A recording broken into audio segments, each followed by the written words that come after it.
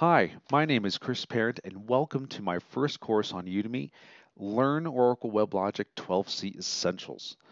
This course is the first part in a multi-part series on learning administrative fundamentals around one of the leading commercial application servers on the market today.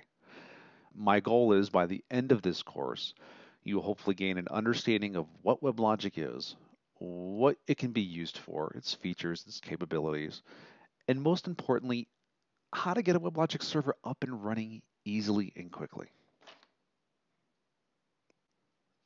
So who should take this course?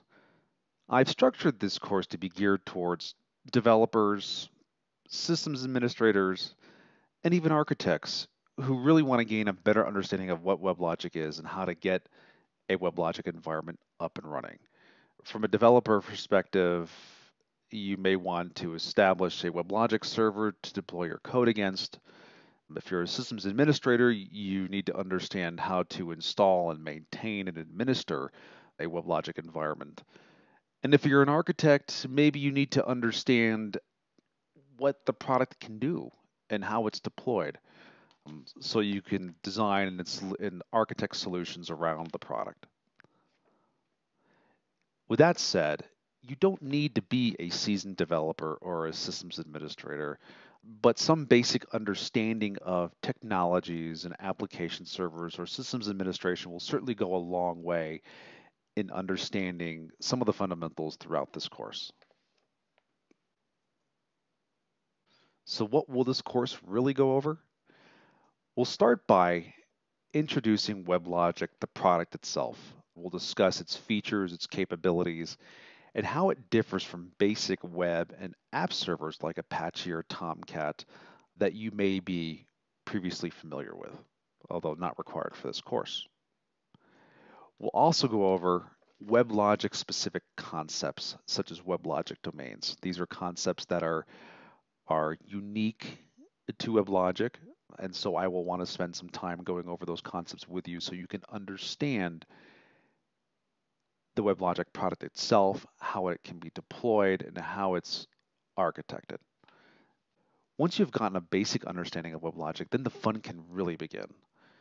We'll walk through installing WebLogic and then getting a WebLogic server up and running. This is the fun part of the course.